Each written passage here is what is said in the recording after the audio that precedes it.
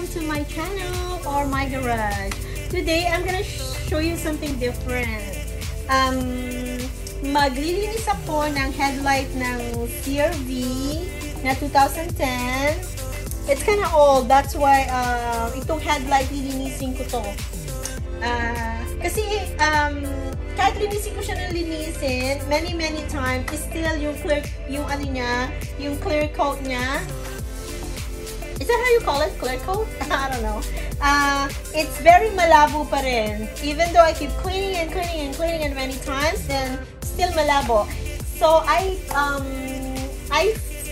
found this headlight restoration kit. Oh my god, it's very effective right there. So, what I'm gonna do, ipapakita ko sa inyo kung paano ko linisin ang headlight ng sasakyan. Okay, guys? Guys, first, ito, papakita ko sa inyo. Ititapan ko muna yung mga side para hindi ma-damage yung car. So, what I'm gonna do is, ito, yung mga edge. Okay, guys, so tapos ko na siyang tapan sa mga side. Just make sure you guys, itapan nyo yan kasi yung, yung grit, it's kinda matalas, rough siya. Baka kasi ma-scrub yung mga side ng yung pinta niya, masisira, madadamage. Okay, guys?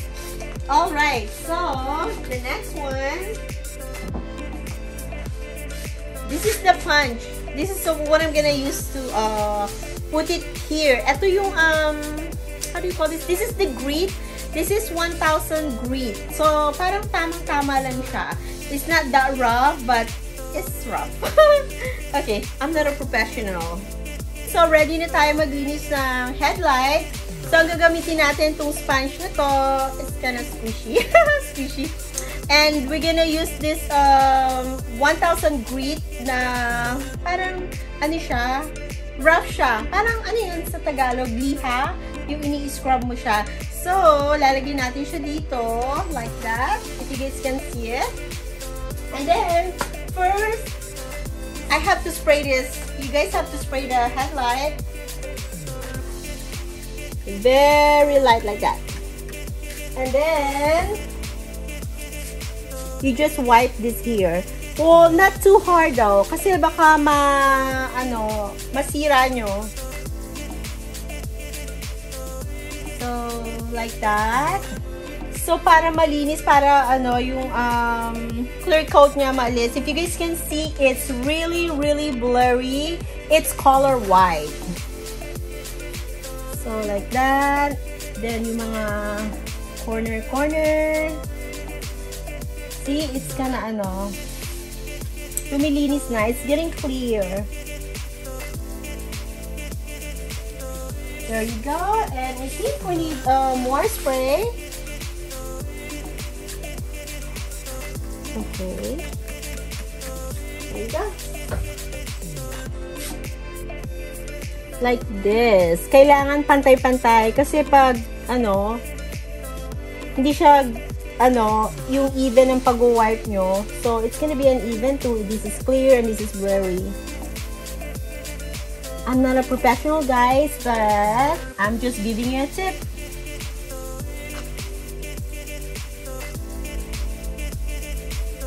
Wow, it's getting clearer and clearer. There you go. This is very effective, guys. Try it. Okay, guys, so, nalinis na natin. So, ang gagawin naman natin, well, I'm gonna spray it again. And then, kailangan natin itong towel na to. We have to linis. There you go. I can see the difference a little bit. But still, it's kind of blurry a little bit, but nakikita ko na yung difference niya. Okay. Alright, so, there you go. And then the next one, guys, remember, itong 1,000 grit, you have to remove it, and you're gonna change it. Ouch! You're gonna change it with this 3000 grit. Then put it here again. This is 3000 grit, okay? So spray here first. Then spray again. This is headlight.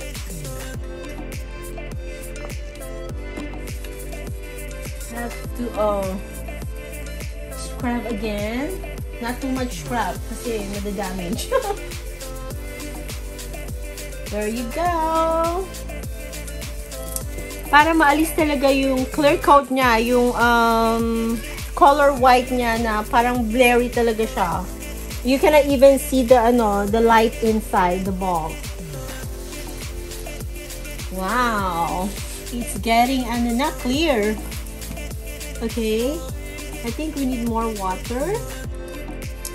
More water.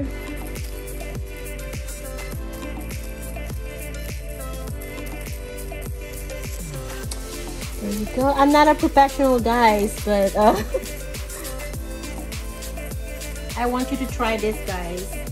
If you guys have an old car, this is like 10 years old. And then maputi na talaga siya yung yung headlights niya. It's really blurry. Kasi syempre, guys, pag lumalabas tayo, diba mainit, nagde-drive tayo. Pag nainitan siya, so parang pumuputi siya talaga. Parang blurry talaga siya. Parang ang ugly-ugly niya. Okay.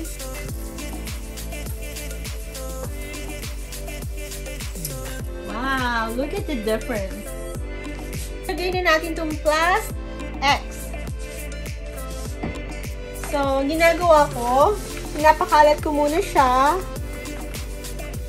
I-spread out ko siya. That. Okay, then it's ready. There you go. Itingkad mo siya.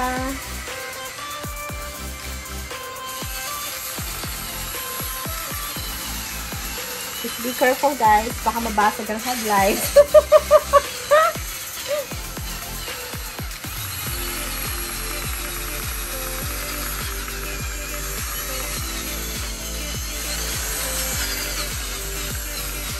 Wow. Almost.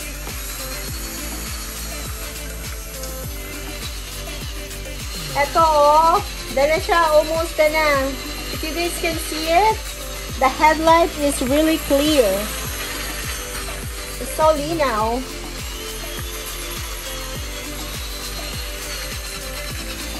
There you go. Okay.